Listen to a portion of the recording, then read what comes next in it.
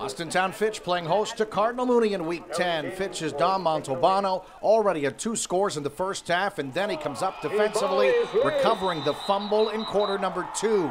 That gives the Falcons great field position, and Montalbano went back to work in at quarterback. He keeps it himself. It's a 12-yard run. He dives for the end zone, just short of 6. Very next play, Montalbano finishes the job with a 1-yard touchdown, his 3rd of the game.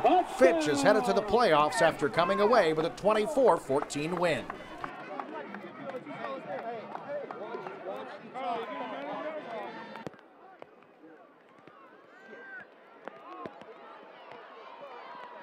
Sam Peasy with the football breaks one into Falcon territory.